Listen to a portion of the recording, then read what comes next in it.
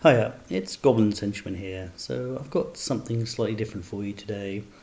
It's basically using Excel to generate a pseudo isometric array.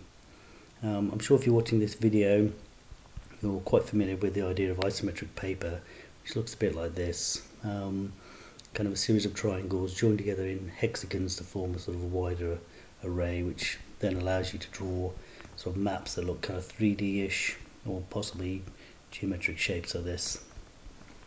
So this idea came from looking at my WordPress blog metrics.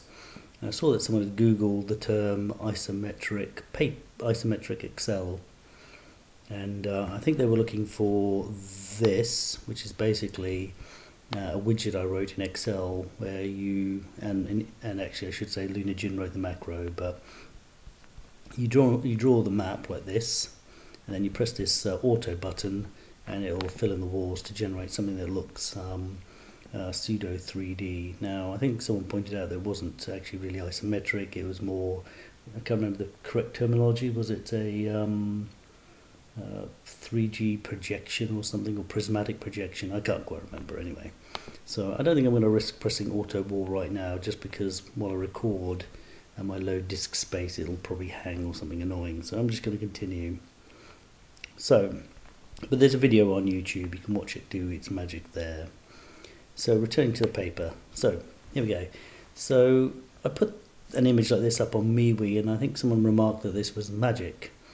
And in a sense they're right, but not quite the magic I think they intend. So this is not Gandalf magic. It's not bending space and time to generate something really unusual. So I haven't managed to convince Excel to make triangular shaped cells. That would be quite something.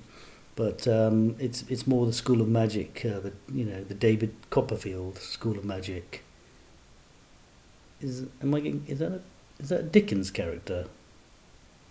Am I getting anyway? You know the guy, the big hair, tigers, Las Vegas, that guy. So it's magic in the sense that it's an optical illusion more than anything. So I think you can really see what's happening if, say, well, have a look. This square there is the smallest cell. So if I make a cell that's a rectangle, I draw a diagonal line through it like that, and then I do one there and one here and one here. You can see by using the sort of selective shading pattern, I can actually generate this grid. And that's basically all that's happening. So it's a careful selection of cell size and shading pattern. You can generate something that looks like an isometric map. So if I want to actually draw on it, just go home, pick the thing that does boxes, and pick the fat line. Well, that's what I'm doing. You can change the color, you can do all sorts. So what you do is you just very carefully draw these diagonal lines.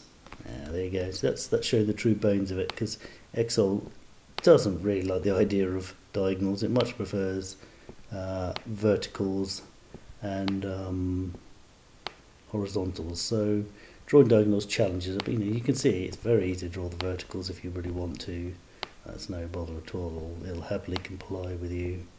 But you can see drawing the diagonals can be done. You just need a bit of patience. So to that extent, it's it's clunky. It's a bit of a pain, but it'll kind of draw an isometric map if you're inclined to persevere. Now maybe it's not the greatest tool in the world, but you can give it a go.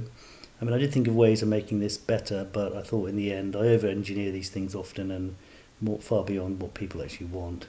One thing I've not said in my videos before is, but there's nothing stopping you taking little images and reducing them or cutting them out and sticking it in any of these maps. So here you go, I've made some critters here. So you just pop them in, and then but instead of critters you could use archways, stairwells, traps, doorways. If I haven't said doorways already. So you could draw the bones of your map and then add these little guys. There he is going down. Anyway, so that's it. I have